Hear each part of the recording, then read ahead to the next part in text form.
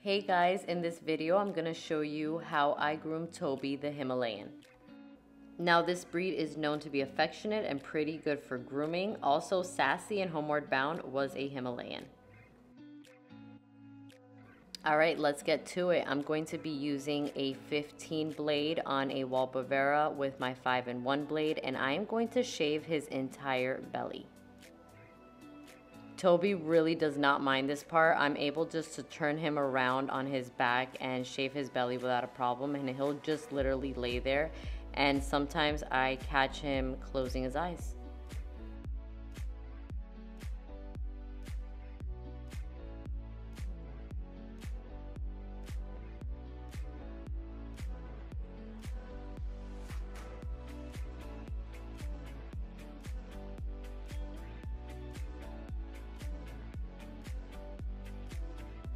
Next, I'm going to clip his nails before his bath. Now, I go ahead and clip every cat's nails before the bath, just in case they go to scratch me.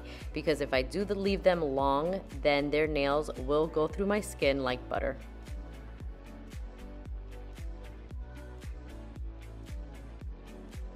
Here is Toby waiting patiently for me to dilute his shampoo, and I'm bathing him with menthol shampoo by Double K, and guys, this is his favorite part of it all. This guy has about 4 coats of fur on him, so I'm just making sure that I'm massaging in that shampoo really well so it's getting to the root.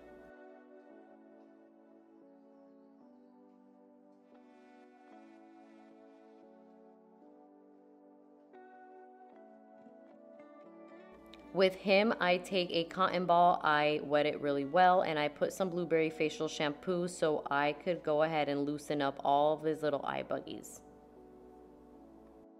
Himalayans are essentially a crossbreed between Siamese and Persians, and just like Persians, they have that scrunched up face, so it's really important to clean out in between their eyes very well and within their wrinkles.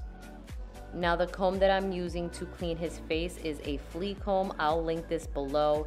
This works very well for the face and also for any eye buggers that you might have to pick out. I told you guys that he really enjoys this part. When it comes to me cleaning his eyes and his face, he loves to rest his head at the end of the tub and just let me do my thing. It's pretty much the cutest little thing ever.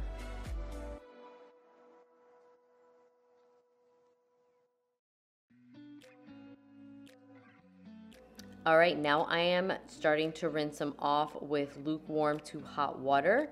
Cats really like very warm water. Also, I'm making sure that I'm getting all that shampoo out of his fur. His fur is very thick, so I make sure that I take my time rinsing him fully.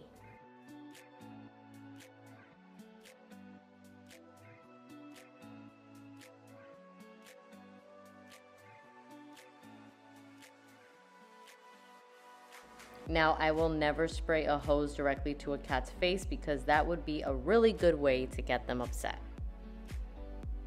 To rinse their face, I just put a little bit of water on the palm of my hand and sprinkle it on their face, and then when I rinse their neck, I'm making sure that I'm not holding that hose too tight so the water pressure isn't too strong. And I just had to kiss him because he is so cute, my little blue-eyed boy.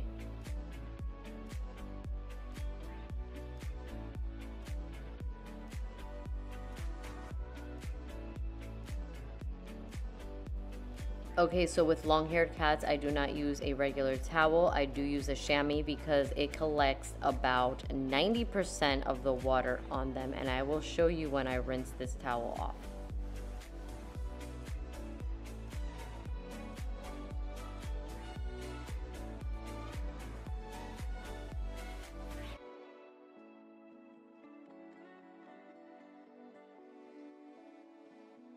All right, look how much water I got off of him. Ready?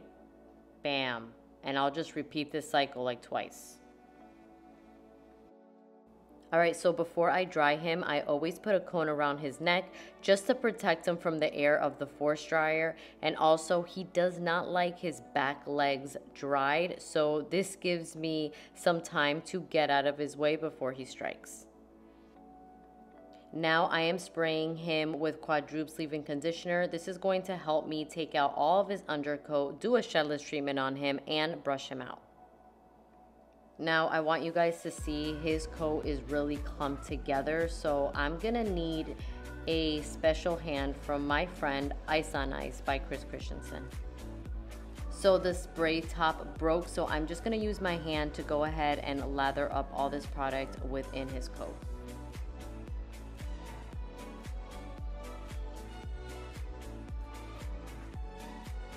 Now that he's all conditioned up, I'm going to take my slicker brush by Christensen and I am going to brush him out fully before drying him. To dry him, I always use my flat nozzle. I never use my narrow one because the narrow one would be too forceful for him. Now, as you can see, all of his fur is clumped together, so I'm going to use that flat nozzle to help me just break up all those mats and undercoat that he has.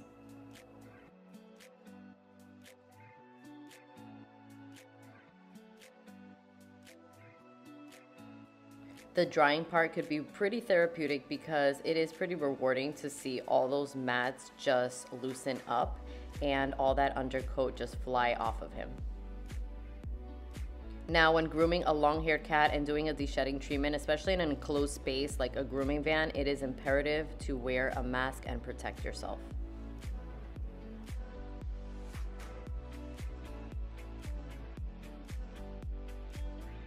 Alright, so he did have some mats that I could not break apart with just drying him or with the slicker brush. So here I am with my dematting tool, just getting those mats out.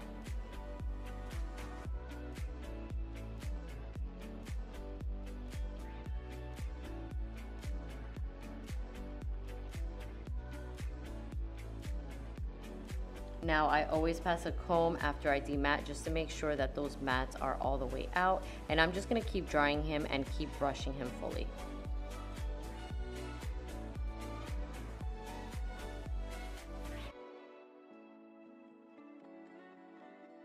To dry Toby's face, I put my dryer on a low setting and I also take off all the nozzles so there is not added pressure, and I just pet his head while I dry his face, and usually he's very, very good. He really doesn't mind this part at all. Look how cute he is.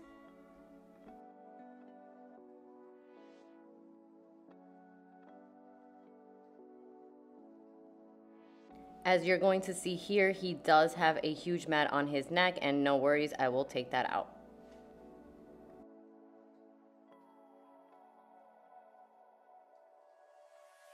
One thing about Toby is that he loves a good chin rub. Toby's body is now fully dried, and as you can see, that leave-in conditioner, my brushing out, and the dryer put in some work, and his fur is looking fabulous.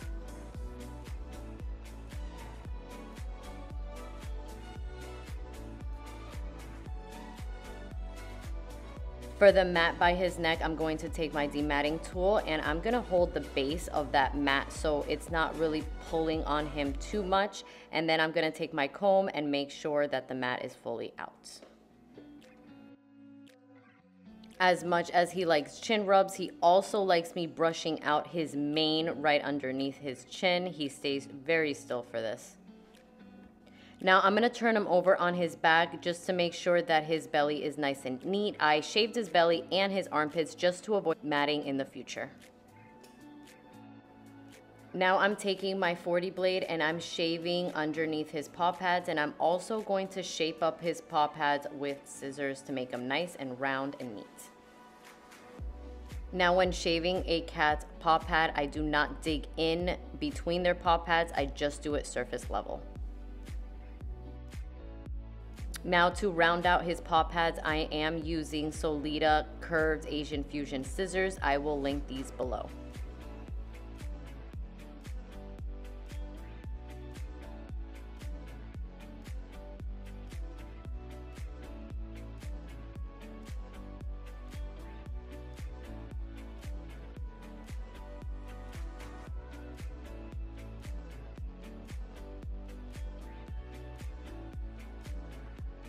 Now you will see here Toby letting me know that he does not like what I'm doing. He just goes ahead and bites me, so he gets the cone put on him.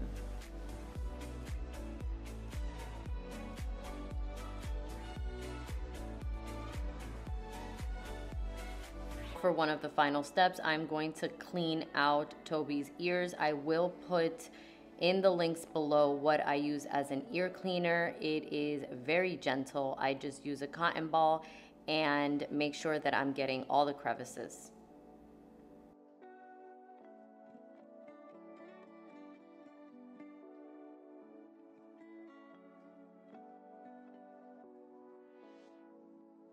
While giving Toby his final blowout, he decided he didn't want any more, so he bit me and let me know that. So I turned off the dryer and I'm gonna show you guys what he did to my arm. It wasn't too bad, but the teeth marks are definitely there.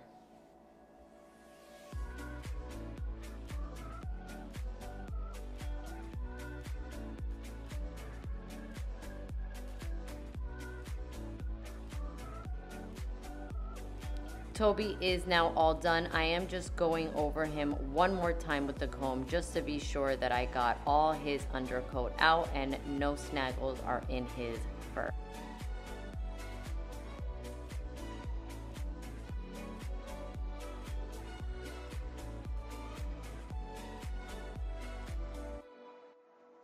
One of the last things I'm going to do is make sure that I trim his butt area pretty tightly just to avoid feces and litter staying on him.